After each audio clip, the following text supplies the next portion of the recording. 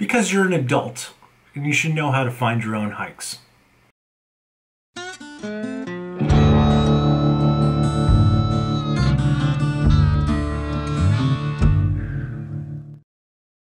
Hey, what's going on? It's Matt. Welcome back to the channel. It is a Saturday night and I was kind of messing around on Facebook and I came across the question that is asked 100 million times on every Facebook hiking group is, where should I go hiking? And it is a question that I absolutely cannot stand, especially when someone does not take the time to actually do the research on their own.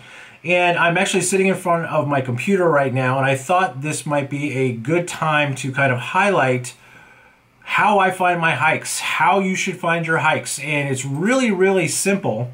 The fact of the matter is that a lot of people are familiar with this app called Alltrails, and I am literally going to take you to my Alltrails page and show you how I find hikes. And the reason why I'm doing this is because I haven't talked about this a lot, but I run a Facebook group that I started a year ago from scratch that is called NorCal Hiking, and it has over 12,000 members right now in less than a year. And so we get this question a lot in that particular group. And when I created the group, I said, don't ask that question unless you've gone on Alltrails and researched some trails in your area. Because when someone says, where should I hike? And if it's specifically for like the Northern California region, or if it's for the Bay Area region, it's such a broad thing because we don't know your skill level. We don't know how long you want to hike. We don't know if you're hiking with dogs. We don't know if you're hiking with, kids, whatever it may be. And frankly, like, just do your own research. I mean, the internet is here to help you. So I'm going to go down right now and I'm going to go to my Alltrails account, which is alltrails.com. And here's one of the things too that a lot of people don't realize is that everybody thinks that Alltrails is just an app. The app is fantastic. You need it on your phone. And when you do download it, please get the pro version. Pay for it because it has some really killer features on it.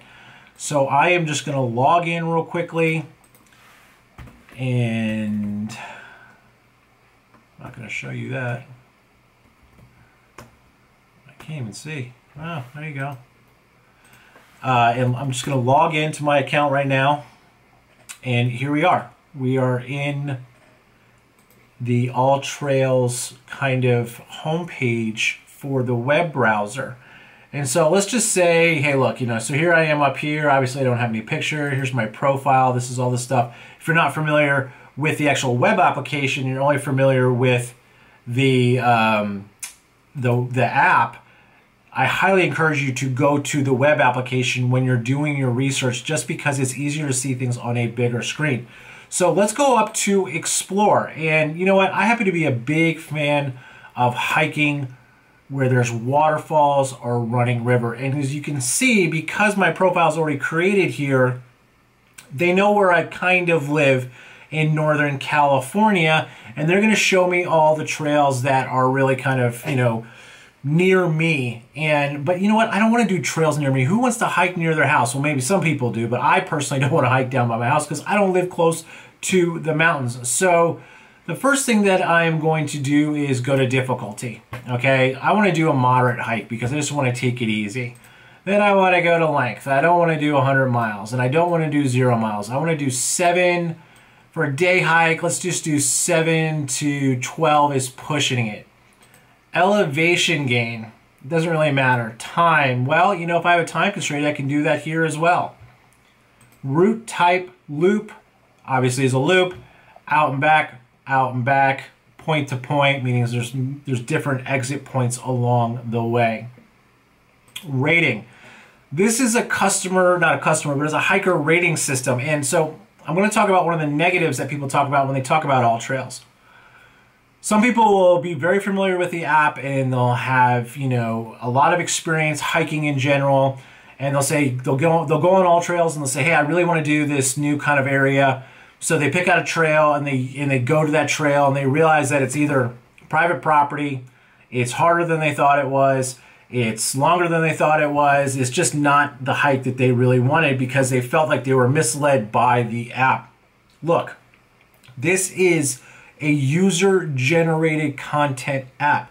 Meaning, sometimes people will do a trail record while they're doing Alltrails of theirs, and Alltrails will say, if people do this enough, Alltrails will adapt that as the trail when it might not actually be the trail. It's happened to me. I've gotten lost because I followed Alltrails maps.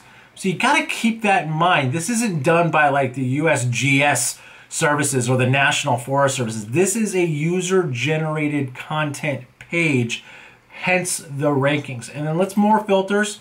I just mentioned that, hey, you know, I really do like waterfalls. So activity right here, obviously hiking is what I want to do. Attractions, I want a waterfall, and I want a dog friendly, even though I don't have a dog, but hopefully soon I will. And as you can see, there are no trails by me. So I am going to scroll out, and I'm going to literally start going up towards Lake Tahoe because I really want to see waterfalls.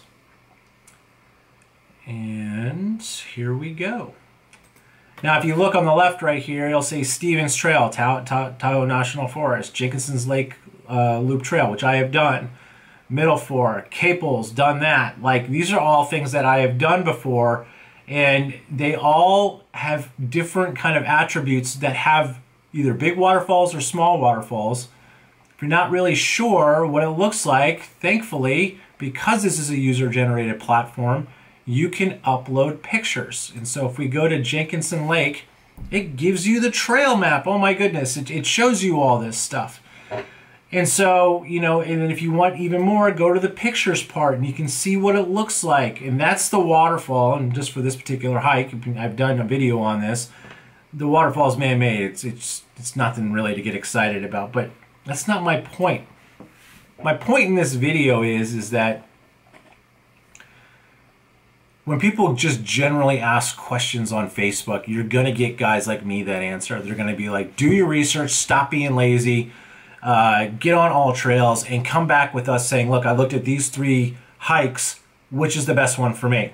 And I wanna kind of preface that by saying, not everybody's gonna be like that. I'm like that. And the page that I run, the majority, like 80% of the people that are on that page are like that, because that's why I started that page. And everybody's very kind on that page. We really have no drama, but using Alltrails is your best way to find new places to hike.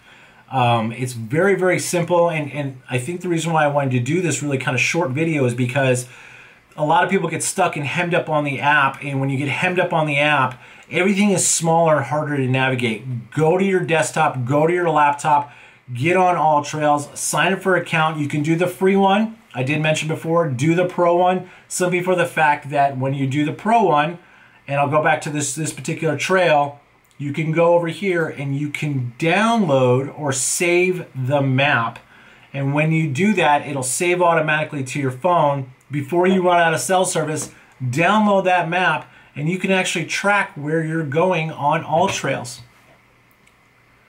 Be an adult, find your own hikes, ask for recommendations after you've done your research.